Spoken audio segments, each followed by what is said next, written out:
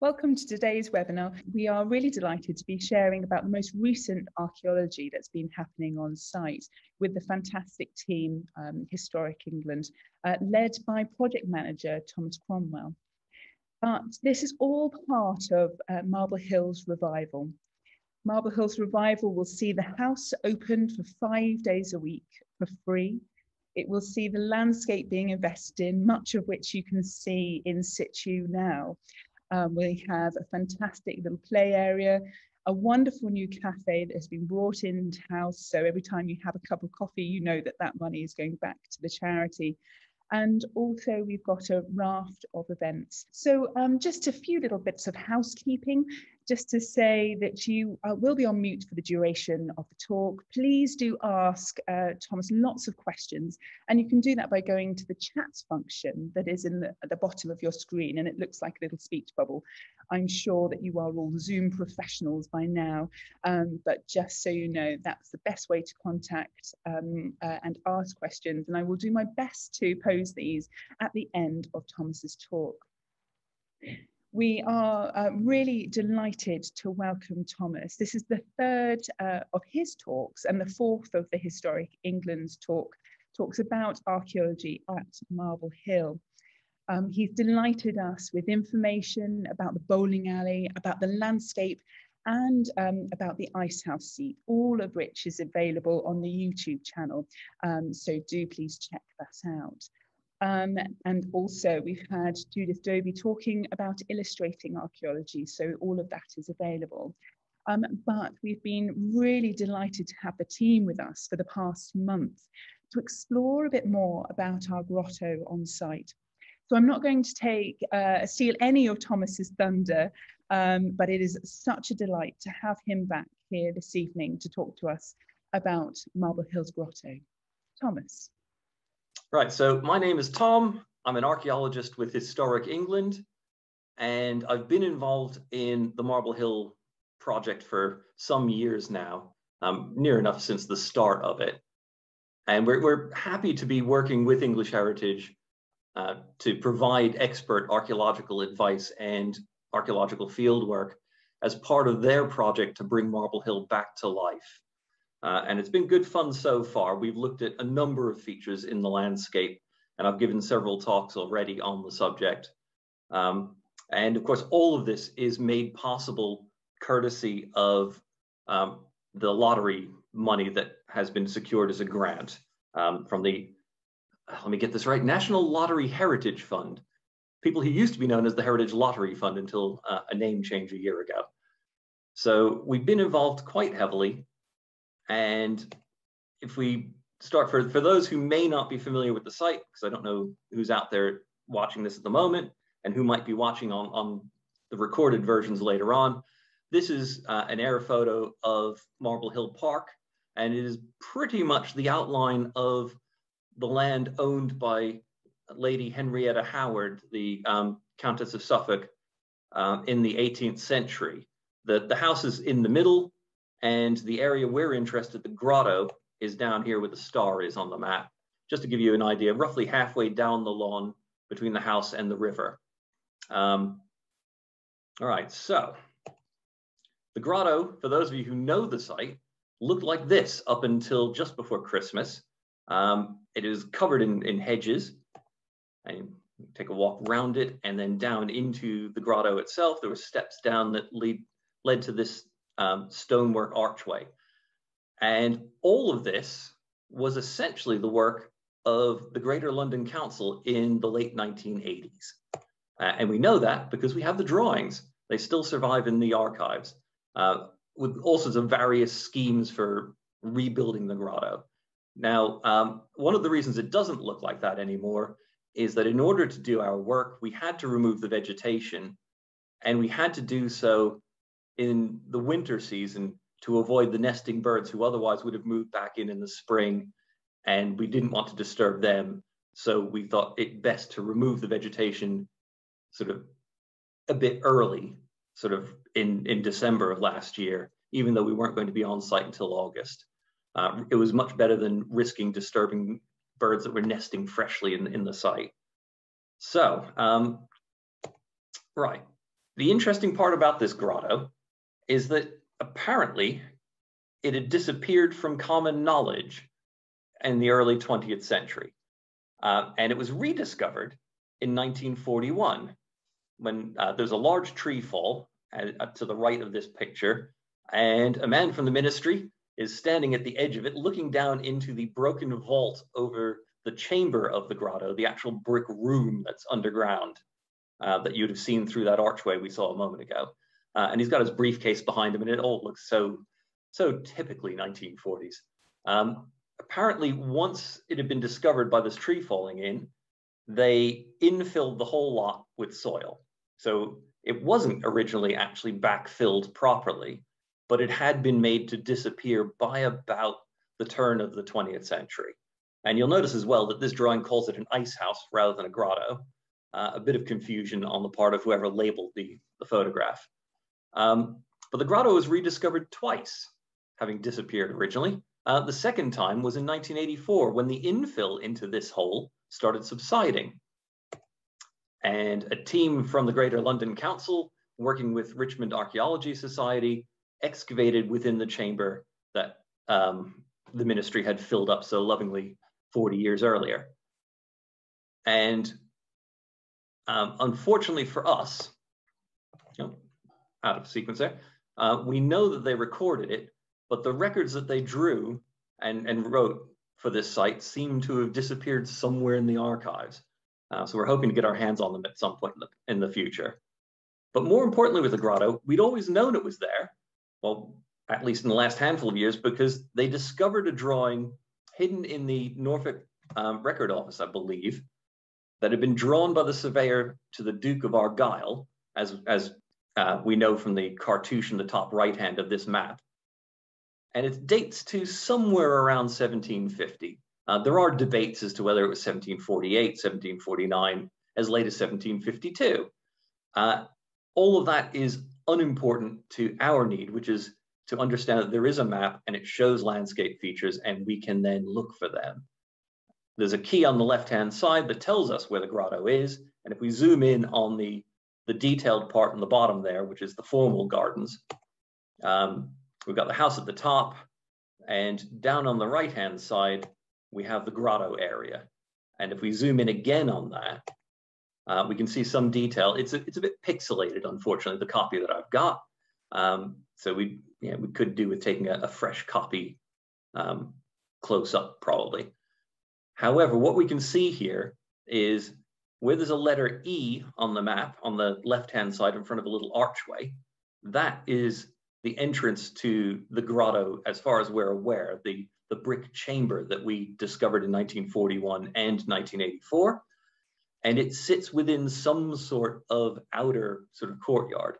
So we have the grotto here, and then we have the depression for the grotto, something that I'm calling the grotto bowl, as opposed to the grotto chamber. And it's a large shape, and it's roughly sort of guitar pick shaped, if you look at it that way, sort of like a plectrum. And it seems to have a round pathway in the bottom of it with lots of little almost Christmas trees drawn on it on the map, which is interesting because it's a lot of detail for this particular feature. And if we look at another drawing, an early plan for the gardens, attributed variously to Charles Bridgman and Alexander Pope, who both were involved heavily with designing the garden for Henrietta Howard. We can see down the bottom right, the area where our grotto should be. If we zoom in on that, we've got something that's called a mount. So where it says flowering shrubs, and then it has a mount there. So it looks like the initial plan didn't actually have a grotto of any sort. We know Pope was big on grottos. It was his passion in the 1730s. And he had quite a lot of influence on the garden and how Henrietta Howard should lay things out. So it's not surprising that we do wind up with a grotto. He had a spectacular one under his house. And there are grottos at places like Chiswick, Painshill Park. They became the thing to have in the early to mid 18th century in your formal garden. All right, so armed with the knowledge that the grotto was much bigger than what had been sculpted in the 1980s by the Greater London Council, we set out to find out how big it might have been in 2017. We had 2 episodes of excavation that left us a series of trenches shown in green on this particular plan, which is just laid over the contours. We knew where to look because, of course, we had the grotto actually in the ground. So we knew where the feature had to be. And we dug a series of trenches around it because at that point, it was still surrounded by hedges, and therefore we couldn't get any closer to it. But we found evidence of it in pretty much all of our trenching. And it's roughly in the right sort of size and shape to match what we saw earlier as a sort of guitar pick shaped depression in the ground. So armed with that knowledge, English Heritage decided that it would be a good thing to excavate the grotto out and then to look at perhaps restoring it to its full glory, to the full size of the feature that was there, reinstating the landscaping in the same way that they've been doing the same sort of work in the various areas of the woodland quarters. They've rebuilt the 9-pin alley, for example. So the grotto would be one more 18th century ornamental feature brought back to life based on the 1750 drawing. Okay, so before we get to what we're doing now, these are the trenches from 2017. This trench is directly opposite the entrance, directly opposite the steps down into the grotto there, where it says, just above where it says Harris Fence on the right-hand side of this drawing. So if I go back to it, we had basically a corner of the grotto bowl showing in this. And you can see at the bottom of the trench, there's a yellowy sand, above which there's a very dark layer of what we now know to be sort of an ashy deposit, and some brick above that, which is a very light colored deposit. The stick standing upright in the trench is 1 meter tall, to give you an idea of scale. And we now know that the ash deposit and the brick above it are fairly late intrusions into the sequence. But more importantly, down at the bottom next to the stick, and if we look at them from above, we had 2 circular features that we were a bit puzzled by, but we thought, could it possibly be some sort of planting pits? So these features here, and we'll come back to that subject in a minute, but we were quite intrigued with the idea that we had the eastern edge of the grotto, and it seemed to have some sort of features left in it, which is good. Around the north side, we had a large trench, and the important thing is, in the distance here, circled in red, we can see once again the edge of the grotto showing through as a dark sort of feature there. So that's the transition from the natural brick earths and gravels in the foreground of the picture and the infill of the old grotto heading off into the distance. Okay, so we decided this year we were going to open up a large area and essentially chase the limits of the grotto. This is us beginning to do so on the south side of the steps, coming down. And if we look at the north side, where my colleague Kevin is busy supervising the machining that was going on, just behind the machine at the top is the woodland quarter, so looking north up towards the house. And the important parts of this particular photo are that running roughly diagonally from sort of top left to bottom right, you can see a darkish stripe across this image of soil, about 1 foot thick in places. This is the same ashy deposit that we saw in the other trench from 2017. And above it, there's quite a large layer of brick, and it's mostly modern brick. Round about the turn of the century, we have bricks that are frogged LBC for the London Brick Company that we know was incorporated about 1880, but that didn't seem to be putting that mark on their bricks till closer to 1900, and other bricks of similar vintage.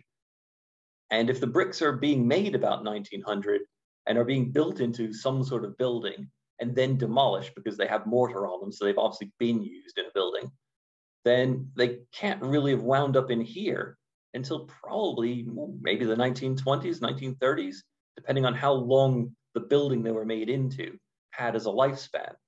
And the soil underneath Kevin's boots, the orangey material, is an earlier backfilling of the grotto.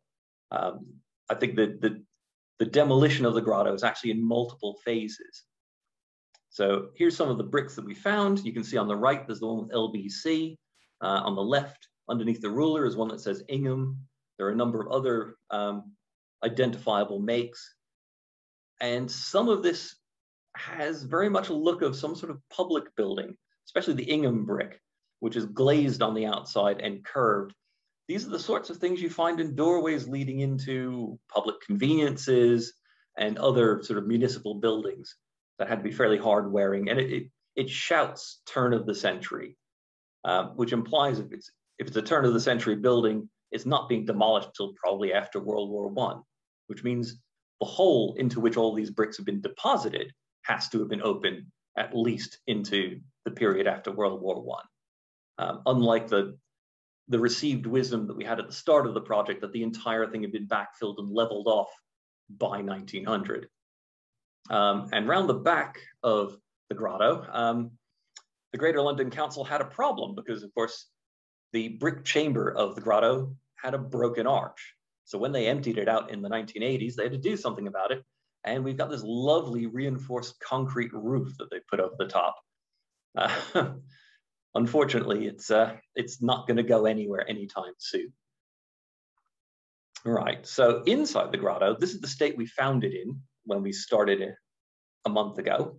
This is looking at the south wall. There's a large hole caused by I don't know what, and something's obviously been burrowing into it, and the sand is pouring out into the grotto itself.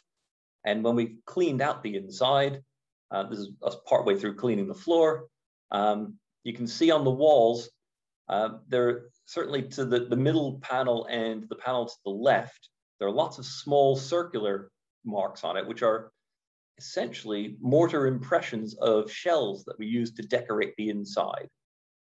Now, to the right-hand side in the corner, it all looks a bit less clear, and that's because they've applied something that we call rustication, which means essentially they've taken the stark corner of brickwork and they've filled it in with bits of rock and bits of coral and bits of flint, basically anything that would make it look pretty and interesting and irregular, kind of like the inside of a cave.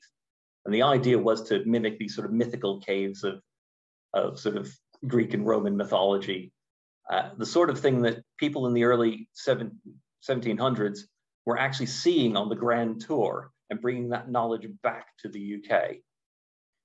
So we've got also on the floor, you can start to see the pebble flooring being exposed. We knew it was there from the photos in the 1980s, and we were very pleased to find that it's actually still there.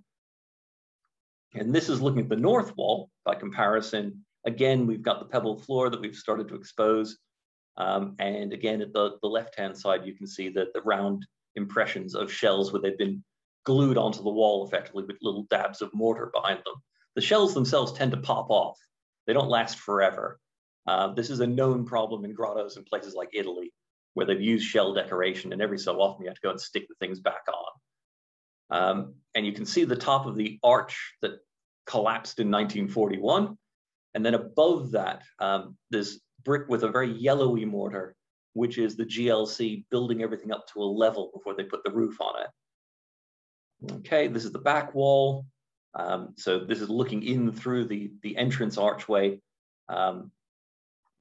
And you can see that bright yellow mortar of the GLC brick at the top and the concrete slab over the roof of it. So all of that is new work, effectively. And then this is looking out through the front into a foyer area. There's a curious cone of bricks on the floor.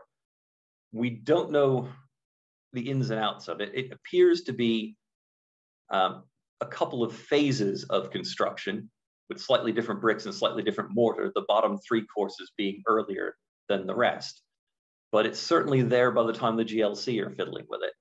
And it seems to cap a sort of sump or well. So if we look up in the ceiling, we've got the skylight that we saw the outside of on the concrete slab to allow some light in. And the idea was the slab itself would be buried under about a foot of soil with just the skylight exposed so that we can get light inside. And then looking at the floor, the first thing to notice is a big well in the middle of it, another sump, effectively, connected by a pipe to the one outside. So we're looking at some sort of water management. We excavated it down to about 1.5 meters, at which point the water table came up to find us. So we've had to stop. All the way down, though, that sump has been full of a mix of interesting material, big lumps of coral about the size of a dinner plate, and flints and other materials, the occasional conch shell, which are coming in from the Caribbean. And then it's also full of modern coins, tennis balls that dogs have lost. And even down near the bottom, we were still getting packets from quavers with use-by dates of 1989. So clearly the well had been emptied as part of the 1980s work. And then it was backfilled by the workmen after the archaeologists had gone away. And they were getting rid of things that we probably would have wanted to keep instead, such as the big lumps of coral. And if you look at the floor itself, there are all sorts of patterns going on. And on the left-hand side, with the arrows pointing, we've got cattle leg bones being used as a decorative edging on the floor. This is another common sort of 18th century tradition for garden structures, to use either cattle or sheep or deer bones as a decorative function within sort of outdoor or sort of garden building floors. So we've got these lovely panels of flints where they've obviously broken flints in half and stuck them broken side up. So you get this nice dark bluey gray color to them, interspersed with panels of pebbles. And these are sort of water-worn pebbles that we don't have any around here, but they're probably coming from not terribly far away, whereas the flints are coming from a much longer distance. They're not natural to this area at all. And most of the floor, unfortunately, is just patches of mortar substrate where the floor itself has come off. And at some point, probably in the 19th century, they sunk the well into the floor as part of a change of function of the grotto from somewhere that you went into and sat in to somewhere that you looked at from the outside, because obviously there's a big hole in the floor now. All right, so here's some of the materials that we were getting out. At the back, those dark lumps on the table are lumps of brain coral, so called because it has twisty surface patterns that look kind of like an animal brain. And they're coming from the Caribbean, along with the shells that we're getting, the various sort of conches and stuff.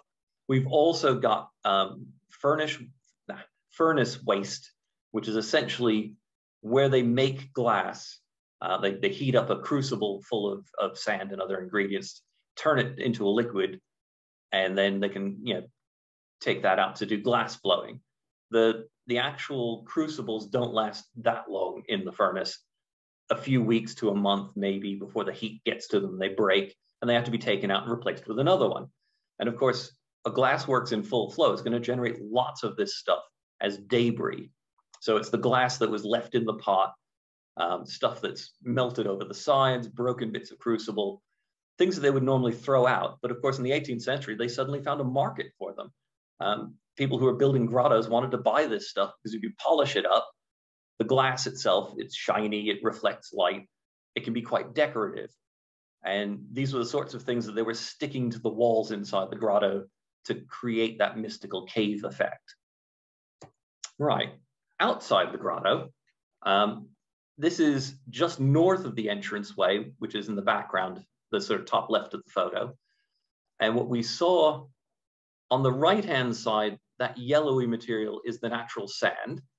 And we have the profile of the backfill of the grotto coming down the various steps that we cut with the machine into the hole. And you can see we've dug a slot across a deposit of brick rubble. And that rubble is very good for 18th century. It's all early brick. It's got lots of flints. We've had the odd bit of coral out of it, and even the odd shell, so conch shell type things that are being imported. And it sits in a cut that kind of slopes down to the left. So if you look at the red and white ranging rod that's laying on the right-hand side, about halfway along that rod, you can see that the sand dives down under this rubble. And that's an actual feature of how they built the grotto in the first place, sort of digging the hole down and terracing it, because that semicircular thing that you can see at the right-hand side, and let me just, okay, so that's the rubble. Down here, we have some cobbles that I'll get to in a moment, but that arrow there is pointing to a circular pit. We've taken half of it out, so it's only semicircular in this photo, but essentially it's a planting pit. So this shows us where they were putting in the ornamental shrubs and trees and things that we saw in the 1750 plan. And it's on a sort of terrace in the sand before you dive down to where the cobbles are, where the blue arrow is. And just below the blue arrow, and not visible in this photo, unfortunately, is another planting pit. And the interesting thing about that is we look at it from another angle. So this is looking north, effectively, sort of standing on the steps down into the front of the grotto, sort of foyer space. We've got that cobbled surface in the middle of the photo where the little red and white scale is sitting. And we've got those cobbles, and then just behind them, unfortunately not visible because it's been trampled under the sand, just to the edge of that is a planting pit. And then we have the other one that we saw up on the terrace right at the top left corner of the photo. So these correspond, if we look at the 1750, to roughly that area. And you can see it's got a circular path that runs around both the north and south sides of the middle of the grotto, which I think is the cobbles that we saw. And we've got these plantings. So we can actually now tie the 1750 plan directly to exact features in the ground. And I think we're heading toward being able to use this as a blueprint to reconstruct the grotto. We found a number of other planting pits in the right places that suggest that this is genuine recorded detail of a feature that existed at the time. Okay, so these are our planting pits here. All right, and on a completely different change, I mean, something I don't have a slide of because we were only doing the work today. We brought in another machine and we started digging to the south of that red circle on the other side of the steps that we've left in. And we found a bit more cobble and we found another planting pit. So we're actually seeing this plan sort of springing to life in the soil. Right, so around the back of the grotto, we had that concrete slab that I mentioned earlier. And we found a set of brick walls because we wanted to see how the slab was built. So we wanted to look at the construction cut for it. And in doing so, we came across the brick that you see here. So we emptied quite a bit of it out to see what's going on.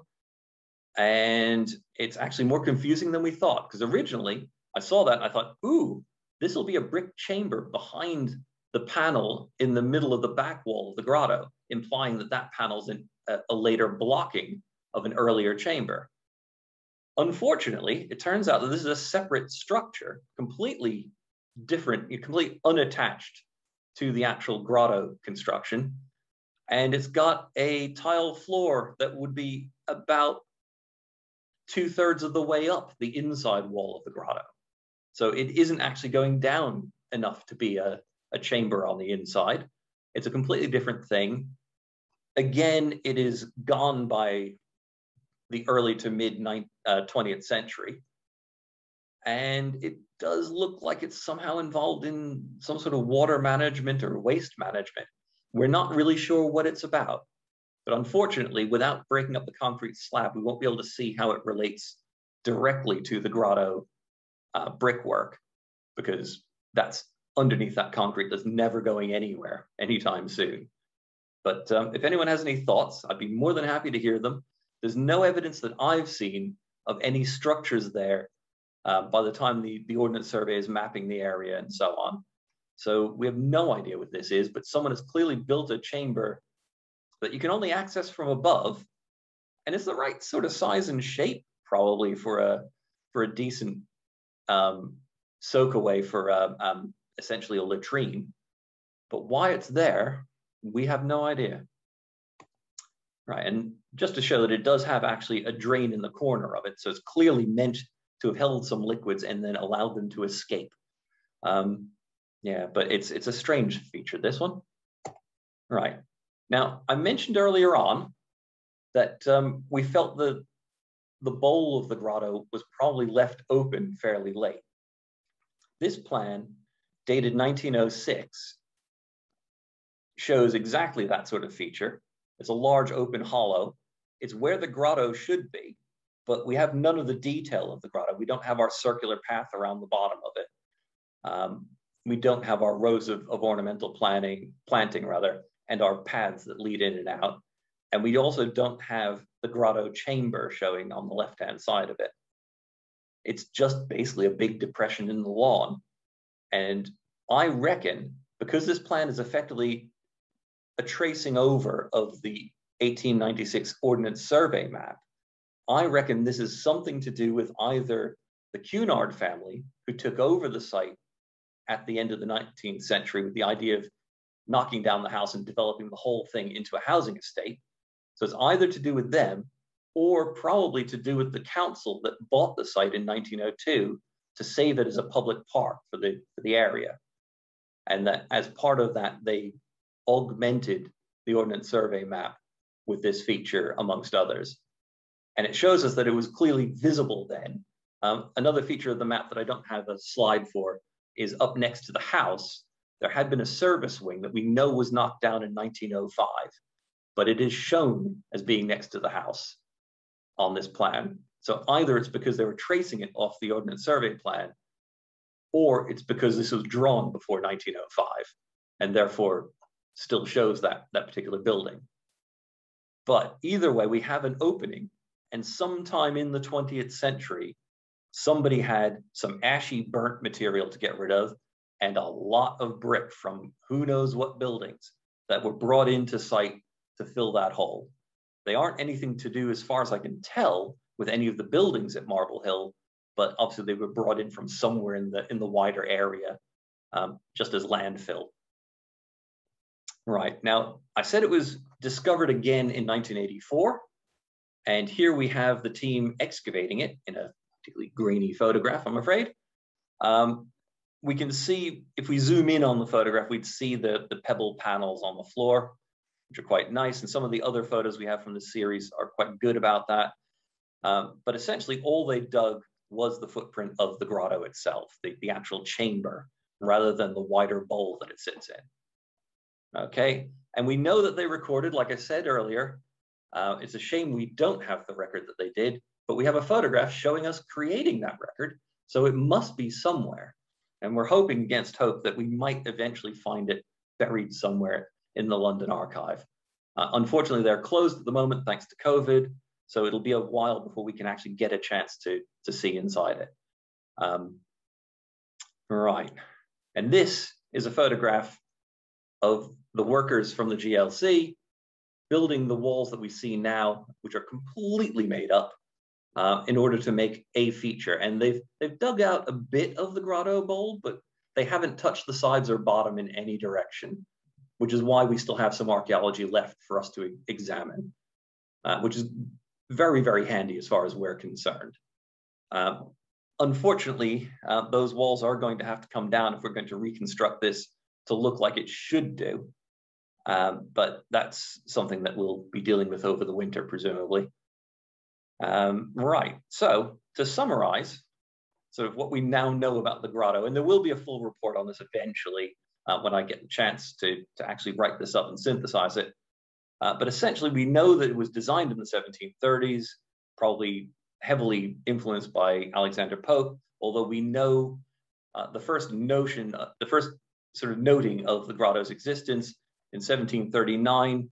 Lady Henrietta writes to a friend and says that she is positively up to her ears in shells. And that's the earliest we know of the grotto existing. We then know that the interior was modified. The rustication in places seems to have come down, and those shell impressions on the walls seem to be a second phase of decoration. And then we have the big holes cut in the floor for those wells stroke soakaways, whatever they're doing. So there are several phases of activity over the years where the grotto goes from a place to have tea parties to a place that you maybe look in and hear water burbling away or whatever's going on, but not necessarily a place that you spend time in. we know then that the chamber seems to have been buried by the late 19th century, but not infilled, just simply blocked up and then the area covered with soil.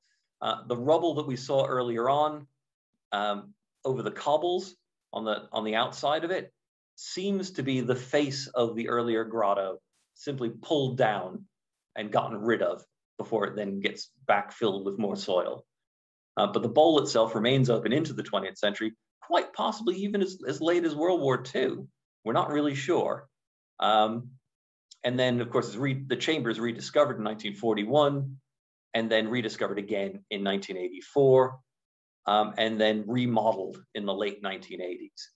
And hopefully, at the end of this project, we'll have remodeled it again, bringing it back to the 1750s so that everyone can enjoy it. Right, so at this point, I'd like to give some thanks to the English Heritage staff and volunteers on site who've all really helped us bent over backwards to make this a really successful project and actually good fun to work on. As well, I mean, I'd extend thanks to the ground control people, the main contractors on site who've also been very kind to us. It's been great fun. If you need to contact me about anything, or if you want to ask questions outside of this, you can always drop me an email at thomas.cromwell@historicengland.org.uk, a name that doomed me to studying history. And then I will hand over at this point to Rachel to talk to you about the English Heritage website. Thank you, Thomas. That was fascinating, and it has really been such a delight to have you with us and the whole of your team, bringing such expertise to Marble Hill as we understand a bit more about the history and the heritage. The very bottom link is just a link to where you can donate.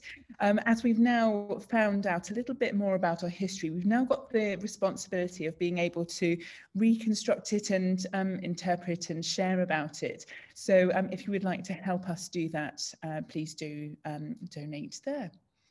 Thank you so much, Thomas. It was really fascinating to hear about the grotto.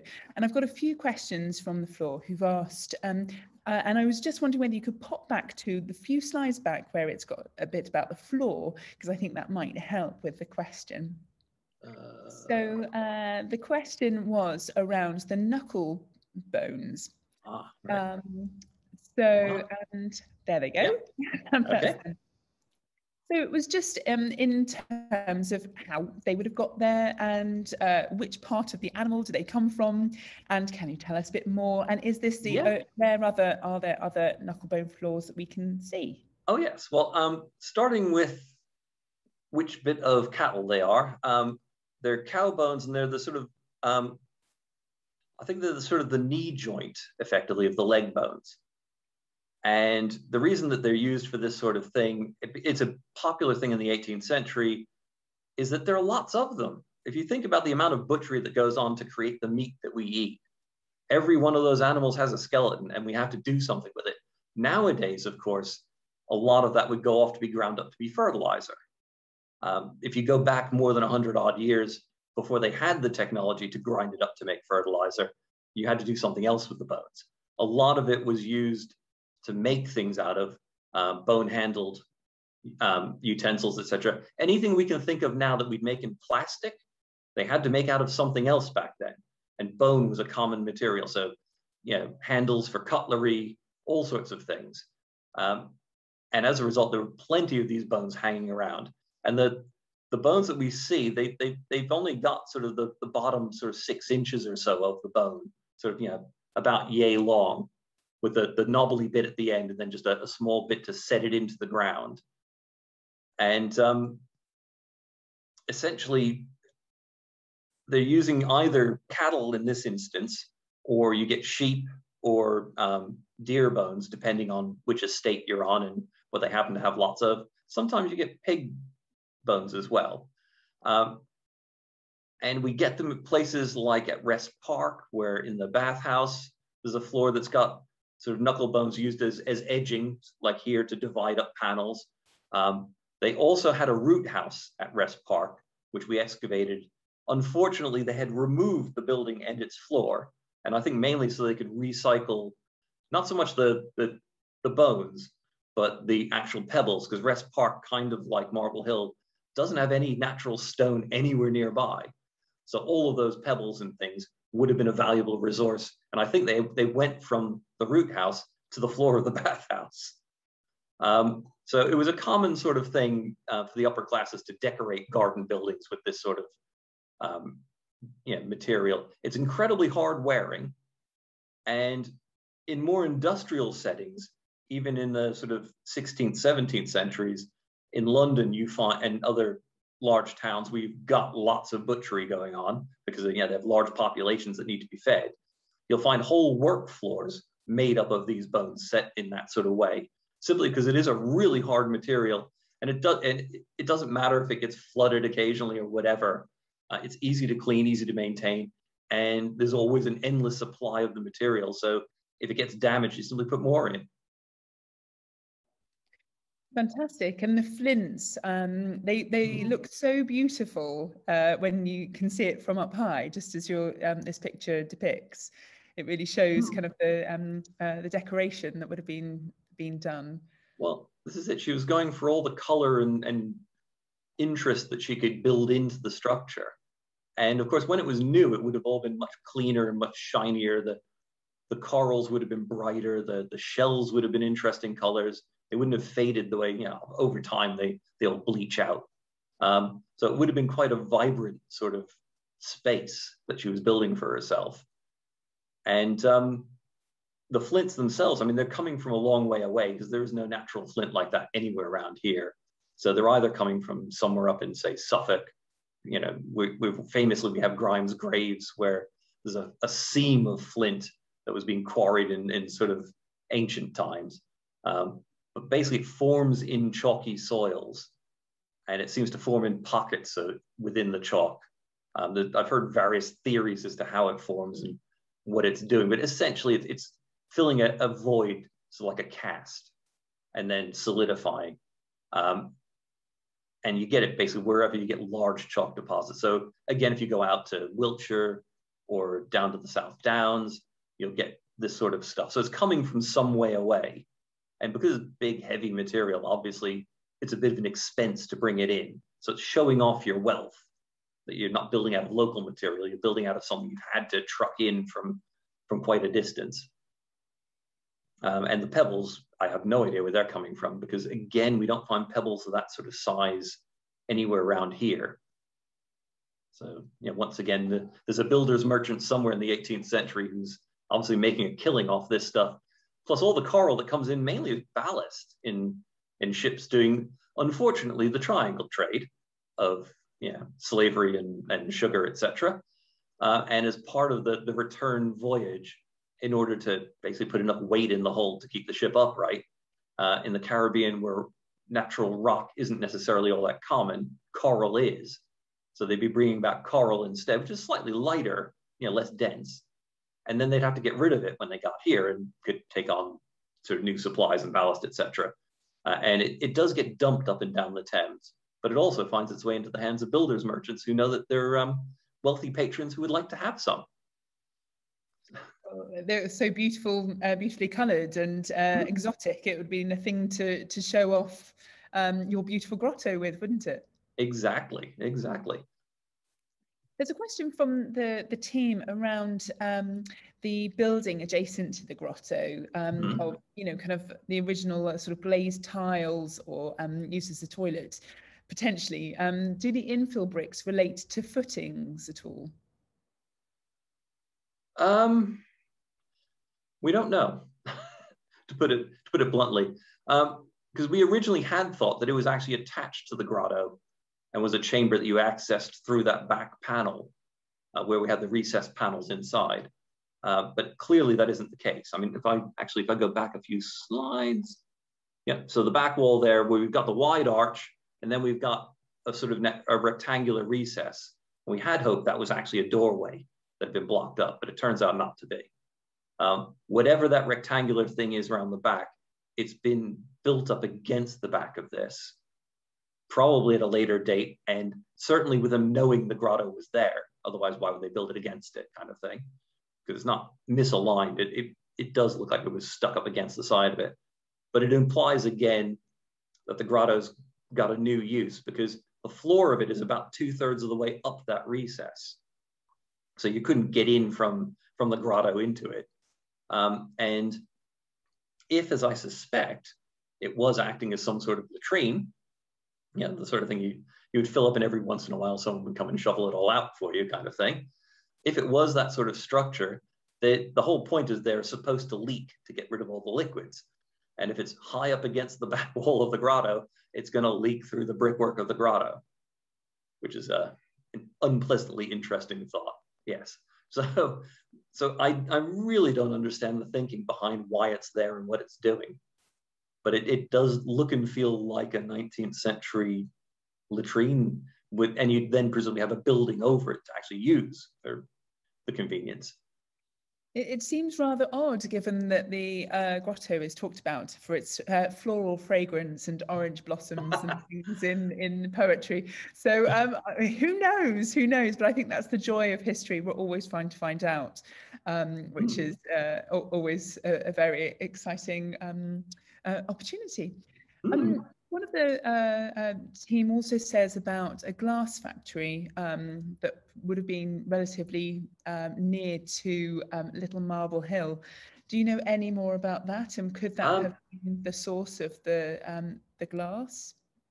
We have documentary hints that there is a glass house down there, round about sort of the area where the black walnut tree is now, or somewhere near that, so down by the river. And obviously, if there was a functioning glass house there, because they go through huge amounts of fuel in order to keep the furnace going to melt the glass, and large amounts of sand, which they could have gotten from the site here, and other materials, being near the river is a handy thing, because you can bring in bulky stuff like your fuel up the river on a barge, rather than having to cart it, which is a much more laborious and therefore expensive way of moving material.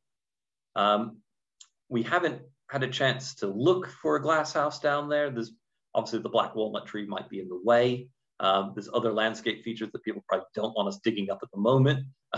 So at the moment, we only know that there's supposed to be a glass house down there. If there was, however, that's an obvious source for all the shiny bits of glass and furnace waste. And also there's a lot of clinker, sort of where the pots and things sort of bubble over, you get sort of glass material that's infused with air bubbles, sort of like a sort of glass arrow, I suppose. Yeah, there's large amounts of that are gathered up and used in the walls and the ceilings to turn this into a cave rather than a brick room. So if there was one there, that would be a very handy source for her to get the material from. There certainly isn't one by the time anyone's drawing any maps of the area. So we're not really sure. But there would have been up and down the Thames anyway, other glass houses that were close enough. The local builders merchants would have gotten material from them.